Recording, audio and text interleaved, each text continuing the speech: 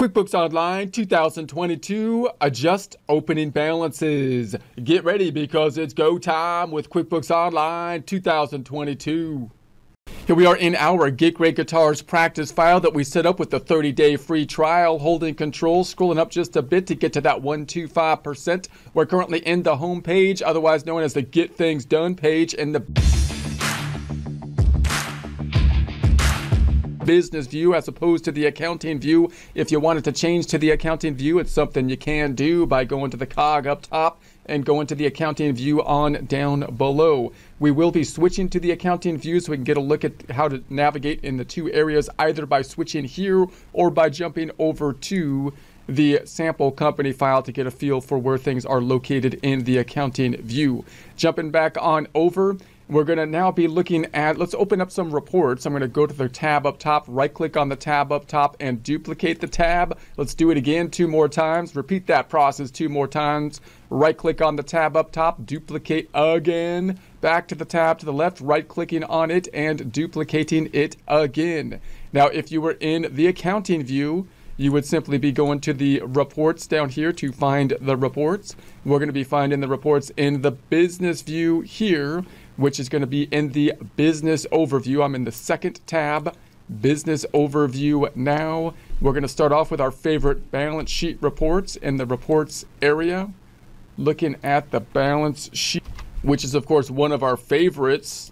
That's one of our favorite reports, everybody's favorite report. Everybody loves the balance sheet. I don't know anybody that says they don't like the balance sheet. So I'm going to say this is going to go from 010121 to 123121 and run it.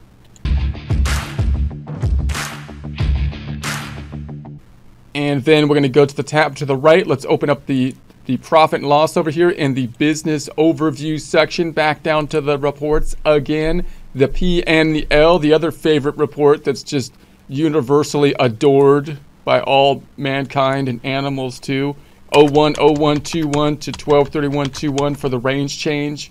Running it. And then we're going to go to the tab to the right to open the less well-known report down here in the business overview. But it should be more well-known in my opinion because it's an excellent report as well. That's the trial balance. The trial balance, which you'll type in here to pick it up. And then there is the trusty trial balance. Let's close up the hamburger. Do a range change up top. 010121 to 123121.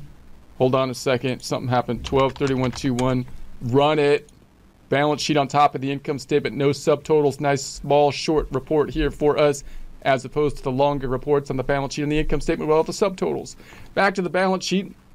We've been entering our data for the beginning balances, imagining that this is going to be our starting point as of January 1st, 2022. And these are the starting numbers from the prior accounting system as of the end of the last accounting system, which was 12/31/21. We've entered all this data into the system. We double checked that all the numbers are correct. We had a process of entering the beginning balances and entering whatever else needed to be done to get those beginning balances supported by subledgers as is appropriate. And we posted everything else to the equity section in some way, shape, or form, either through the beginning balance, making it go to opening equity, or by entering bills and invoices, which meant the other side went to the income statement, rolled into then the equity section in the form of retained earnings. So now we're going to have this stuff in opening balance equity specifically. That's not a very professional account. That account basically means, hey, QuickBooks dumped this stuff in there because it didn't have anywhere else to put it, or it wasn't sure exactly what the other side should be. So it's kind of telling you that's our reconciling account. Now, the fact that it put it into an equity account is correct. That's where we want it to go. So all we need to do now is adjust this opening balance to where we want it to go, which is going to be the retained earnings account.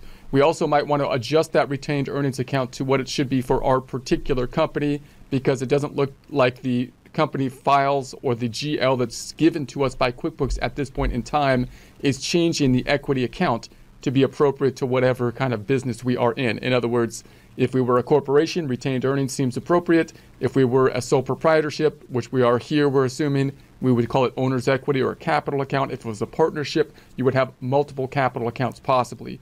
Now, the other thing you want to keep in mind is you can think of equity kind of as a whole as if it's the same for any type of entity, a corporation, a partnership, a sole proprietorship, in that it represents the owner's claims to the assets. Assets minus liabilities, in other words, is equity. That's kind of like the book value of the company that the owners have. Then you need to break out the equity in alignment with who the owners are. If it's a sole proprietorship, you can do that with one equity account and then possibly a draws or an investment account for that one particular owner.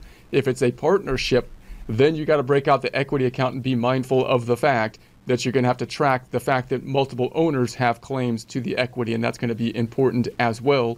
If it then is a corporation, it's actually a little bit easier than a partnership generally, because then you just dump everything into retained earnings, and the thing that's basically going to be deciding who has what is the fact that they have equal shares, and shares represent an equal number of units of ownership, and therefore that'll be a little bit easier than partnerships, which can actually be a little bit confusing because you can have different terms of the partnerships and how they're going to split income and draw stuff out and that kind of stuff. But whatever the issue is, then we get our total equity to be correct, and then we can just do some journal entries to put it in the proper account, and we're always going to have this opening balance equity, which we're going to have to remove the money from and put it into the proper account here. Also note that the net income number is something that we don't naturally see on a balance sheet, but when we're talking about the balance sheet here, QuickBooks puts it into this account because that kind of gives us a link of the income statement. It kind of helps us to know that the income statement ties into the balance sheet, so we can see that amount over here on the income statement as well. Now the income statement, I want to be 0 for this company file and just start with our balance sheet numbers, so that we can have the performance numbers that we're going to put in the system. But we have the cutoff as of January 1st, 2022, so I don't really care that the stuff is in the income statement in the prior year, as long as in the current period that we think of as the cutoff, it starts at 0, which it should. So if we change this whole thing to our starting point, which is going to be 010122, let's say to like 12/31/22, and run it, which you can't see the run, but the run's right there, then there's nothing in it. That's what we want on the income statement. If I do that on the balance sheet, then this net income number will roll into retained earnings, which is what we want. So let's go back up top and just change that. I'm just going to change this one from 010122 to 010122 just for that day now. So we just went one day. Balance sheet is as of a point in time. Same numbers here, except that the equity section now rolled in that net income into retained earnings. So now we're left with only this opening balance equity, which isn't quite right. If I take a look at that on the balance sheet side of things, on the trial balance side of things, the trial balance shows the balance sheet on top of the income statement. So I've got these income statement numbers down here and retained earnings that the income rolls into. I'm going to do the same thing, and these two numbers will go away and they will roll into the retained earnings account. So let's do that here. So I'm going to bring it up a day, so 010122 to 010122. That's our starting point. Let's run it. And so now we just have the balance sheet accounts just like we have over here, except that we've got this opening balance equity with something in it, and I want to zero it out to get it to here. So the best way to do that is a journal entry. So we're going to do a journal entry and just close this opening balance out. It's going to be quite simple. We can go to the first tab to do it. The first thought is you can say, okay, I'm going to do a journal entry. Let's hit the plus button up top and go to the journal entry. You can do that. But because there's only 2 accounts affected, you could just go to the register, which might even be easier because you could see the balance that's in it. The register is found in the bookkeeping system. If you were in the accounting view, you would be in the accounting down below, which I think is better.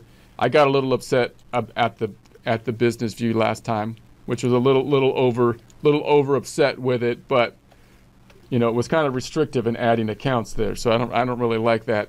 But again, some of the icons are kind of nice, and again, they're going to A/B test it, so we'll see what they do with it in the future. But in any case, I still like the accounting view better, like way better. But in any case, my opinion is irrelevant. So I'm going to go down here and close up the hamburger, and we're going to say that let's go down to the opening balance equity account, which is going to be in the equity section. So here we have it. And so there it is. Let's go into the register now and just zero that thing out with a register entry. And so then I'm going to hit the drop down and say we want to do a journal entry. That's one of the only kind of things we have in here because it's an equity type of account. And let's do this as of 12/31/21. And we'll say this is a beginning balance, or what do they call it? Opening balance, beginning balance, but they named everything opening balance, so we'll do that. And then this has a credit in it, so I would think we need an increase to make it go to 0, 2604. And that's why this register is nice, because I don't have to jump back over to the income statement to see the number. I see it right there. I need to make it 0, so I'm just going to do the opposite thing to it. And then the other side is going to go to the retained earnings, which you could find in the drop down, but it's not in order because they put the expenses first, which is another thing. I don't really like that because I'd rather it be in order, but I can see why they would want the expenses because that's the most likely thing that would be going here. But I'm going to type in retained earnings, and then I'm going to save this. Let's save it, and then there it is. It zeroed it back out. So that looks good. Let's go back to our reports. Let's go to the balance sheet, balancing of the sheet. Let's refresh the report, running it. We only work with fresh stuff here. Don't work with old reports. Don't work with old reports. That's what I say. That's my motto. I don't work with old reports. So then the opening balance, here it is. It's down to 0. There's the 77,896. It looks like the precise thing that we tried to do has actually been done. 77,896. How ironic. Let's go now. If we go into the opening balance equity, then we see it's back to 0 at least. I can see the detail up here by going to 010121. I was like, where's the detail? Does it have something to do with the business view not showing me the detail for some reason? We're not showing you the, okay. So it's going to be in here. So here's the journal entry and bringing it back down to 0. So let's go back up top and let's go back to the report summary. And so there we have it. And so now I can't drill down on the retained earnings. So if you want to do that, which I do, let's go into a GL report. So I'm going to go to the last tab, right click on it and duplicate it. And let's go into a GL report, otherwise known as a general ledger. We do that by going to the bookkeeping on the right, actually no, I'm going into the bank business overview, and then we're going into the reports. And let's type in a good old general ledger, the good old GL as it's sometimes referred to, because that's the first two letters of the name of the report. Let's do a range change up top from 010121 to 123121 and run it. Run it. I was running because Jenny told me to. I did just what you said, Jenny. So here it is. We've got then the journal entry retained earnings. Right there, there's the activity for it. So that's nice. We can also see on the trial balance, if I go to the trial balance, that if we change this up and run it again, there it is here as well. Now let's just do our last double check to our beginning balances over here. Double check, that's only checks. Sometimes I triple check, but that's too much. 2 checks and that's it. That's all you do, otherwise you're wasting too much time. There's the 25,000, 20,000, 2896, 75, the 75,000, the 15,000, the 1,000, the 22,000, and there's the 77,896 in retained earnings. One last thing, let's change the retained earnings to owner's equity here, so it's more like a sole proprietorship. Let's see if we can do that by going to the first tab. I'm going to go back then, and I'm in the business view. So this again, I'm in the business view. So when I go into changing this it'll look different than in the accounting view. I feel like it's way more restricted in here. But note, and again, you don't really, all these equity accounts seems a little excessive too as well. Federal estimated taxes, equity, owner's draw, owner's investment, personal expenses. So they're basically saying, hey, if you got personal, like they're trying to point people to say that if you got the personal expenses and stuff, you should use the equity account. But again, I think they're kind of getting a little overboard on it. But in any case, let's go down to the retained earnings and let's see what if I go to the edit this one to change the name. You can see how more restrictive you have to do it, but I can change the name, owner's equity, so we'll call it that. And then I'll save it, and then I'll just change it to the accounting view just so you can see the difference. This is one of the major differences in terms of adding accounts on the look and feel. So if I go up top to the cog and say, let's switch it to the accounting view, where I have a little bit more control, just a little bit more control, and a bit more professional language in terms of the names here. Let's check it out. So now we'd be in the accounting tab, and then I could scroll down and say, okay, if I was to look at this stuff in the equity section, all these equity accounts. And then if you don't use all these equity accounts, you could, after a couple, go back in there and remove the ones that are not being used at some point. But we changed this one to owner's equity, so there it is. So if you were to edit it in this view, you see I've got a whole different kind of edit screen here, and then you could change this to owner's equity. That looks good. Let's go ahead and save it, and I'm okay with that, so I'm going to say yes and save it. You cannot change the detail type of retained earnings. Okay, so let's change it back to retained earnings, and then save it. And so the retained earnings is a bit special of account, or the equity account that they're using to roll in the income statement accounts, which could be called retained earnings generally for a corporation, is going to be a little bit of a special account, because the system's going to be rolling the income statement accounts into it, in essence closing out the accounts to it. So if I go back on over to the balance sheet and run it again and scroll down to the equity section, then now we're calling it owner's equity, which might look more like a sole proprietorship. And these little changes don't really make a lot of difference. It's just a difference in a terminology, but they can make things a little bit more professional. If you're dealing with a sole proprietorship, then some of your customers may not care, your clients may not care, or they may say, hey, yeah, that looks more professional to me. Same with just the name of, say, the profit and loss or something. Some people might prefer the income statement. If you change it, not a big deal, it's just a name, but it just depends on how you want to be presenting certain things.